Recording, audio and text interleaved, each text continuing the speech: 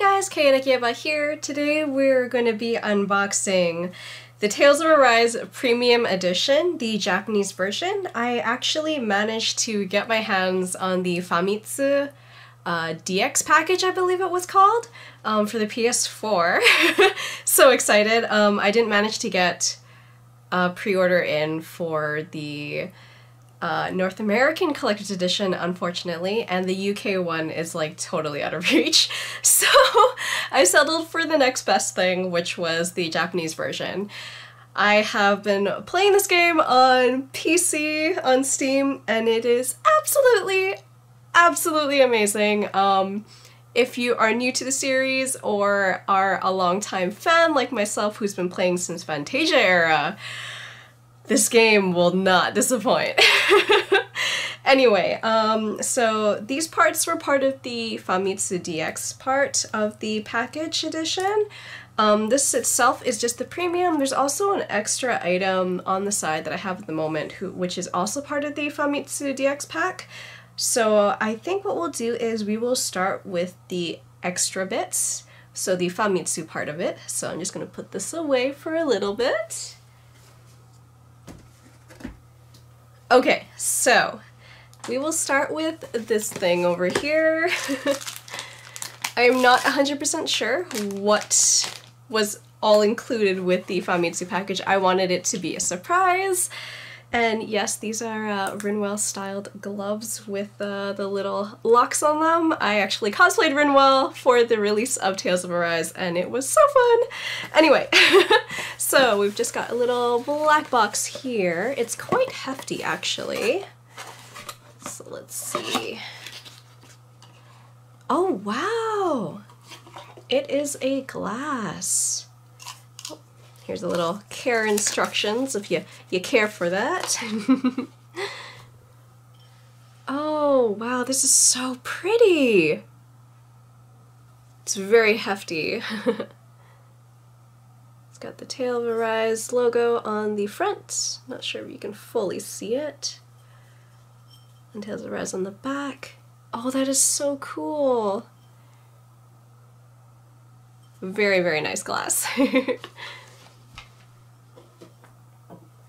Next, we have one of the best parts, in my opinion, the Hoodle plushie keychain thing. I believe it is. Ooh. Also care instructions. Always the care instructions. Oh wow, it's so soft! Oh my gosh! That's so cute!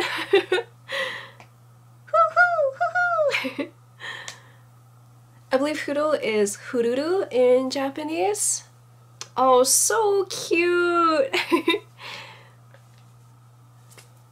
That was actually a lot bigger than I expected for the Hoodle plush. And that's so cute! Look at it! Oh, that's so fun! Okay, next part we have are these. They're quite heavy.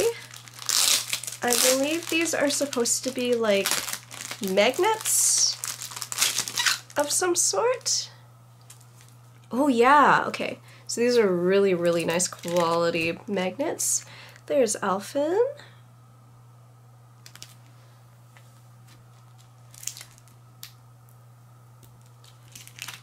Our resident tsundere, Shion.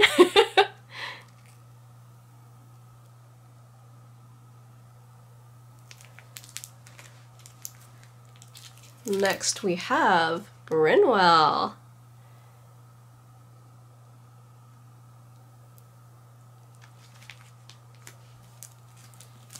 Here is Law.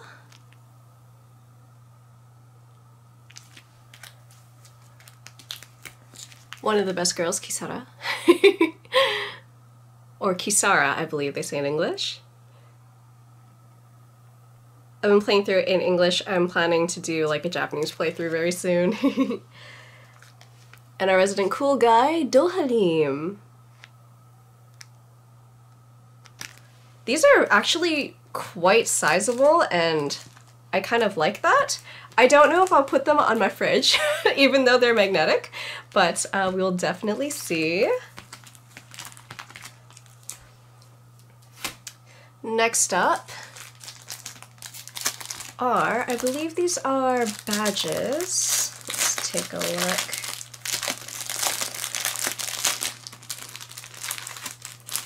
I love how carefully packaged these guys are. Oh, Law, why are you stuck to Kisara? Let go, please. Okay, yes, so these are little badges. So we've got Alphin. Guessing back here. Nope, that's Rinwell. Nope. Then we have Shion. Let's go with Rinwell. And a little Hoodle.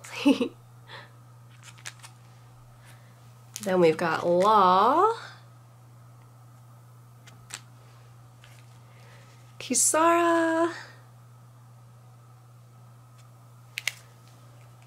And finally, Dohalim. Usually I find with these badges, which I believe they call can badges in Japan, they're usually quite light, but this actually has quite some heft to it, so I feel like this is quite a quality badge that they've included in the Famitsu bundle.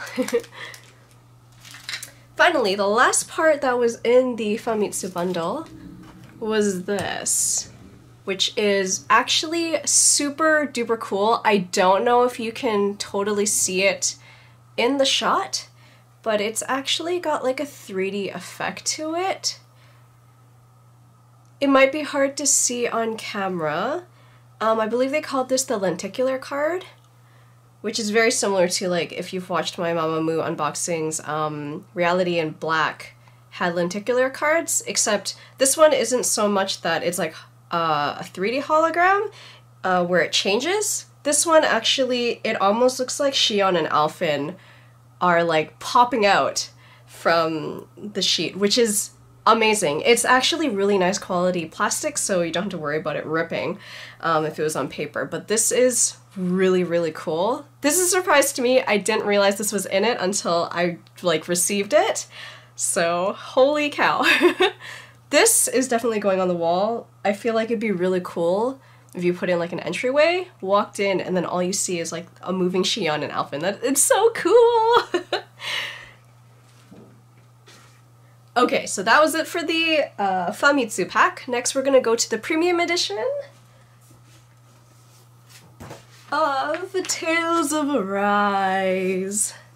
I already took off the plastic wrap that was on it because I didn't want you guys to just hear plastic wrap for basically 20 minutes. So this is a little slipcover thinger. Well, okay, not really. I guess it doesn't cover fully like on the top. It's more of just a little paper cover. There's Tales of Arise to save the premium edition. The back, which has the contents that we're about to get into. For early pre-orders, I believe for the PS4 version you get an upgrade to the PS5 version, as well as some special little extras. I call them the Sephiroth wings. And then underneath, so this comes off.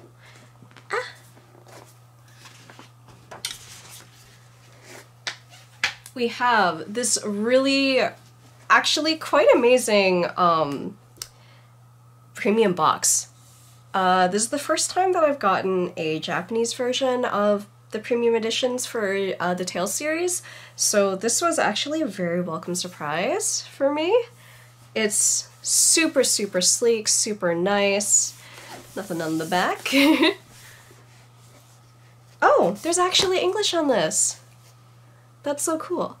So it says, on the planet Dana, reverence has always been given to Rena, the planet in the sky, as a land of the righteous and divine. Stories handed down for generations became truth and masked reality for the people of Dana.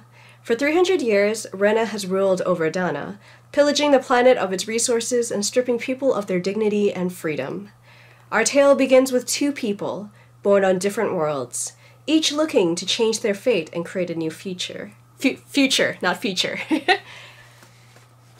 I'm used to sometimes the Japanese version's not having the best English, so I am very happy that they actually probably consulted someone to make sure that this part made sense. Anyway, let's get to the bulk of this. I'm super excited. Let me just pop those two parts out. Okay, so I believe this is like a box. Ooh, yep. Okay. Oh, wow. Okay, so we have the game itself, the PS4 version. I've been hearing that the North American version, if you ordered the PS4 Collector's Edition, sometimes you would get the PS5 version or something, and vice versa. I wonder how they're dealing with that at the moment. But yes, for me, it was more of, I already pre-ordered it on PC since I couldn't get the North American Collector's Edition, so for me, this will probably remain sealed. I do have a PS4, I don't have a PS5, but I guess, thankfully, if I wanted to upgrade some other time, I would be able to do so for free. Hopefully. Hopefully that stays forever. We also have the original soundtrack. Oh, the track list is also in English! Amazing. Music this time is by Motoi Sakuraba again, so it's been an amazing ride as usual. His music never ceases to amaze me. I've also played some other games that he has composed for, like Star Ocean series. So good. And on the inside, oh wow! That's a very pretty CD. Super, super pretty. Oh, and there's more! There's both Japanese and English. Oh, it's a note from Sakuraba! For the first time in the Tales series, I was able to use a lot of live sounds, such as live strings, full orchestra, mixed chorus, and band for the soundtrack. Oh, that makes sense why the music seemed so much crisper than I'm used to. Oh, that's so cool!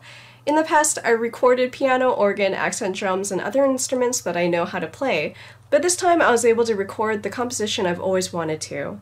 Although some of the music was created with digital instruments, I think the taste is a little different, and the song's longer from previous tales of music I've worked on. I agree! It's been a while since Tales of Berseria, indeed it has been, so I composed this song with a fresh feeling and a good musical direction as a reboot. I hope you enjoy it. And I did enjoy it indeed so far, and am enjoying it.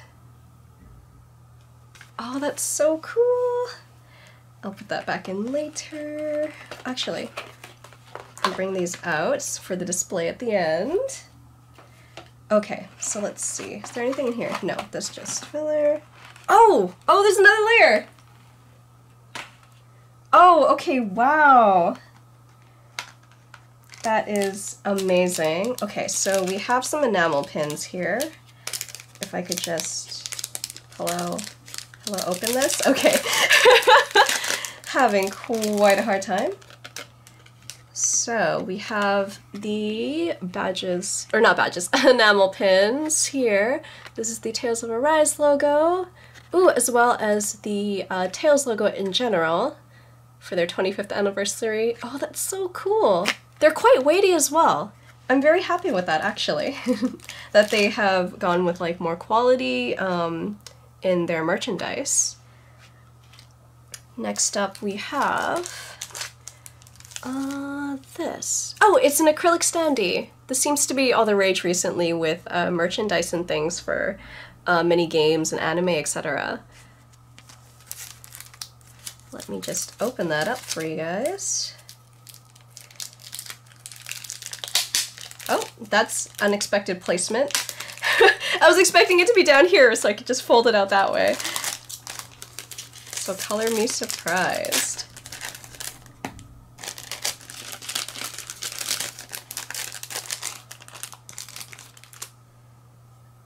Okay, so usually these kinds of things have like the protective plastic covering on top. And I'm guessing these guys don't have it this time, and that is actually totally a-okay with me, because those are very troublesome to pull out, or pull off of these things. Oh, that is really cool. I'm a little bummed that I don't have access to the figurine, but I might actually like this, this acrylic standee instead. It's very nice.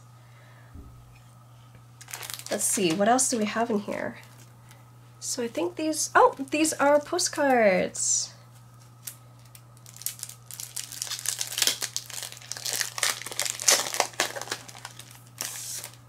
Okay, so the first one we have in here, oh, is one of the first shots that they ever showed us of the game when it was still in production.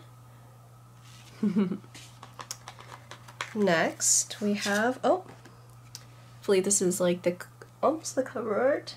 Not quite. Similar. Oh wait, whoa! We've got a standee version of it now. That's very pretty. It's just a blank on the back. Ooh. We have Alphen and Xion, Law and Rinwell, as well as Dohalim and Kisara. Again, the paper grade on these, very, very nice. It's a lot thicker than usual postcards are. Not quite as thick as like the postcards you would send off to somebody in the letter mail, in the old yore of snail mail, but these are very nice nevertheless. Next, let's see what else we got in here. Oh. Oh. Ah, okay. So I think these are stickers. Oh, sorry for the noise. Oh, wow! Got the whole cast and a really gigantic Hoodle. Oh, there's another set!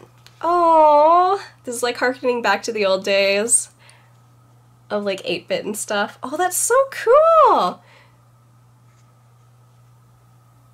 I really love this older style of like art and things. Kind of miss it. Okay, let's see. I believe there's one more thing. Okay, this is and must be the art book. If I can shimmy this out of this box. Okay. Now, I have a feeling that this art book is going to have spoilers, so huge spoiler warning for Tales of Arise, just in case.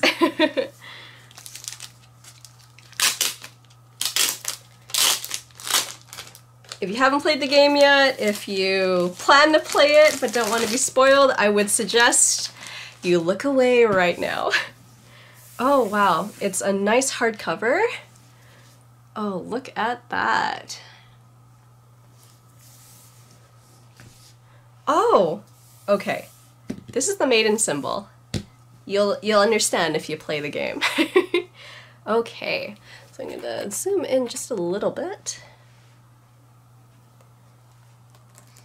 Ah yes, the fresh smell of newly printed books. I actually like this red accent in the book. I wonder whether it's to mimic Xion's dress, where it's like white on the outside and then red on the inner. Oh, the ink smell is very strong. Oh, but it's all in color. Okay, I am very, very excited. So we have the different sections. Ooh. Alphen and Xion. Oh, this is just like a synopsis about like 300 years ago, which is like the conflict between the worlds, etc., and how we got where we are. Oh, sweet, there's nice concept art. This will be useful for cosplaying. Oh, I believe that is the Syncleaver. Oh, it's 21, okay. Xion, like this is what I meant by like the red underside on her dress, for maybe the reason why the book is red on the inside. Super pretty. that's what Rinwell's shirt looks like on the inside. Oh, and her book! If anyone wants to see her book for, like, cosplay stuff later, this would have been real useful when I sewed Rinwell. But that is very, very cool. Those are actually really cute pants. Okay, do they have a page for Hoodle? Oh, I guess not. There's Law. Oh my god. Okay. That right there. That face. Law should have just had that face throughout. Wait. Law's only 16? Rinwell's 14. Oh wow, okay. That is actually really cool. Oh wow, I just realized that actually had detailing on the underside of his coat. That is amazing. Oh, there's Kisara. Dohalim. Oh, I think Dohalim is the oldest of the group. He is indeed at 28. Still young, not nearly as old as, I think Jade is the oldest in terms of playables from Abyss. Oh, this is absolutely amazing. I do wonder whether the art books differ from the different versions. I'm hoping not, because I don't think I will ever own the North American or UK version of the art books, if that is the case.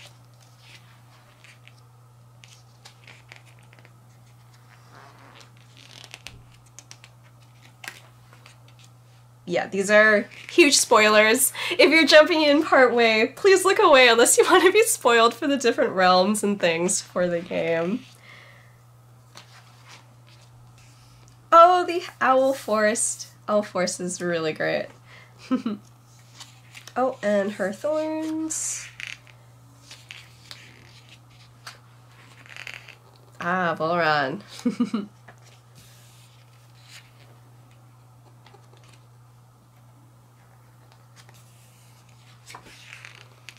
I won't say much. I'll just let you guys enjoy this art book if you're just glancing through.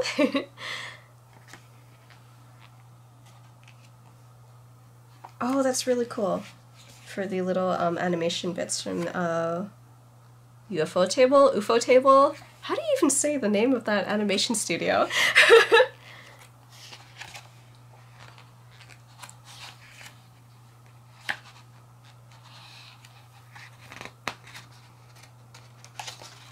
Oh, that's the end of the art book. But that was freaking amazing. I am so happy to have this.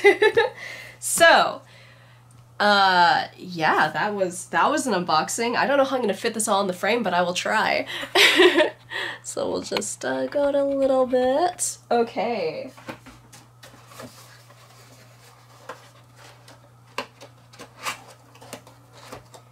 So we have the really cool premium box with the art book, which, okay, maybe it'll look better. Look, there we go.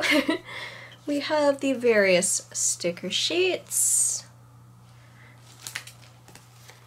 Then we have the postcards. The really cool standee. The enamel pins.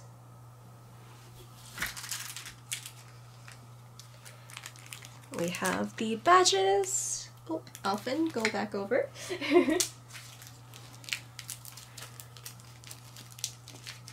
Then we have the, oh, they're sticking to each other because they're magnetic. The magnets. This really, really amazing glass. We're okay.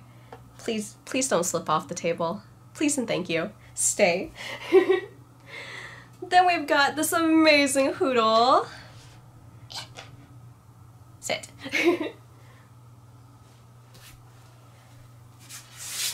This really cool lenticular sheet, which I will place over here for the time being. And then the little slipcover that goes on the premium edition, which will just, you know, you guys saw it, but I'll stick it over here. So anyway, that was the unboxing of the premium edition of Tales of Arise, the Japanese version, which included the Famitsu DX pack. Yeah, if you haven't played Tales of Arise, go play it.